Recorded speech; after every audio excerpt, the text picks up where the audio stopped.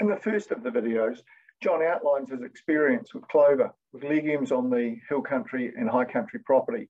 He describes how in the 50s and 60s, he was excited by the results of oversowing and top dressing, but then a grass dominant phase arrived.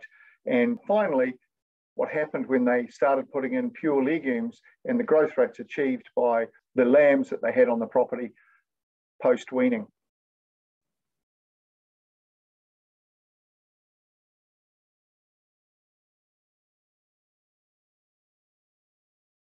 I've been around a while, I guess you can see that, and I was part of the development phase of the 1960s and 70s, started with my father and continued, and we thought we were in heaven. We threw some seed around, a bit of fertiliser, and we had clover up to our knees.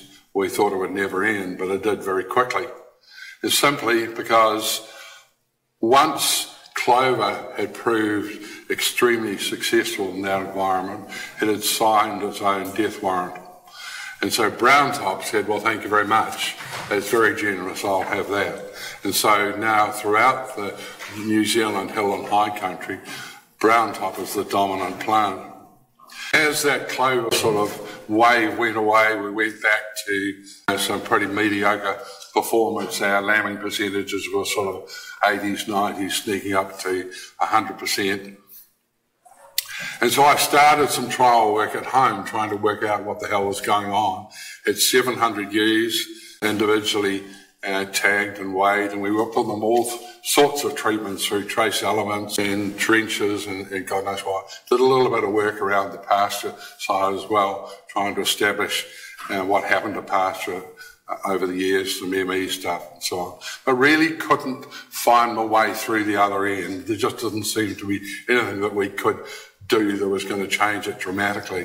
And it was all, obviously, all about nutrition, not these other things. In the 1990s, continued with some work around hogget thrift and trying to work out why our lambs wouldn't grow. We bought an irrigated farm near Mayfield and sent all our lambs down there, and they performed very, very averagely.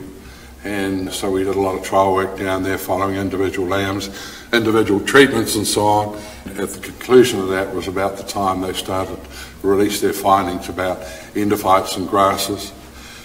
So in the 2000s, the crosslot drill arrived, a great beast of a piece of machinery, and we put it to use and started cultivating some of our hills that for reasons of wind blow, terrain and so on were not suitable for cultivation. And so the Grasslands conferences viewed the first of those. We were tremendously excited. We had pastures that in the first year looked like a dairy farm pasture, straight out of Brown Top and Matagorda. It was an exhilarating ride. The next year they looked like a sheep pasture, and the third year we said, well, why the hell did we bother? That was pretty sobering, really.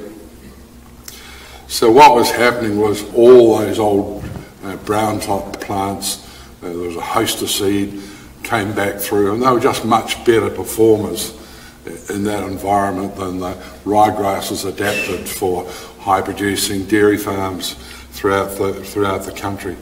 So we really didn't know what to do, but I thought, well, maybe what we can do is just put a straight legume pasture in, and we'll be able to spray over the top and just keep rebuffing these grass species as they come, and then later on put the grass species themselves in. So we did that, but almost immediately I thought, now, is this a transition to where we want to go with grasses, or is this a destination in itself? So I got an old crate off the back of a truck and I tossed it in the middle of this paddock, and I started making a few pasture cuts. I only did it for about 4 times in the year. But to our absolute astonishment, we were generating about 13,500 to 14,000 kilograms of dry matter. And this was high quality dry matter. So we got some lambs and we weaned them early. There was about 50 lambs or so, and they were from 14 kilograms to about 28 kilograms. We sliced them into 3, and so there were the 14 to 18s, the 19s to 24s, 24s to 28s. And we just left them there and followed them through. At the end of a couple of months or whatever it was, to my absolute astonishment, these little 14 to 18 kilograms that all the experts told us we shouldn't wean grew at exactly the same rate as the 24 to 28 kilogram lambs. It was somewhere around 250 grams a day. That was a huge moment. So that's when we decided there really was something pretty promising about legumes in our part of the world. They were no longer just something that you put in after you decided how many kilograms of ryegrass or coxswain you wanted to put in.